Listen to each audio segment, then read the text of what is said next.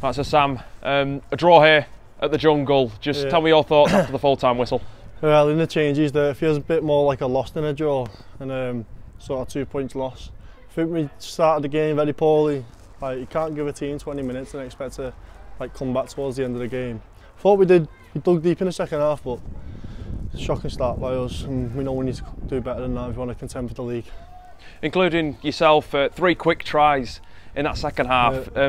Did that really build a platform for you guys to look to get the win? I thought we got a bit of confidence and got our tails up, sort of thing, but just think defence weren't there all game, and just sort of errors and putting ourselves back under the pump. Like, we'll get down, get some good yards, get some good metres, and then give away a penalty in last play and stuff like that. Just not good enough from a team perspective in defence.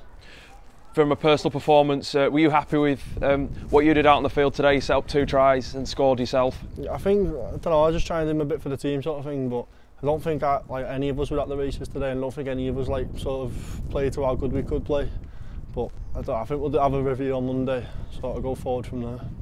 In your eyes, after that review, what specifically you guys can be working on to make sure that you get the result?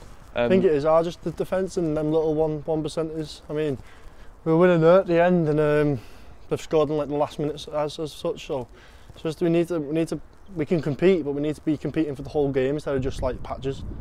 Do you feel like as a forward pack you were really run by the Castleford backs and their speed?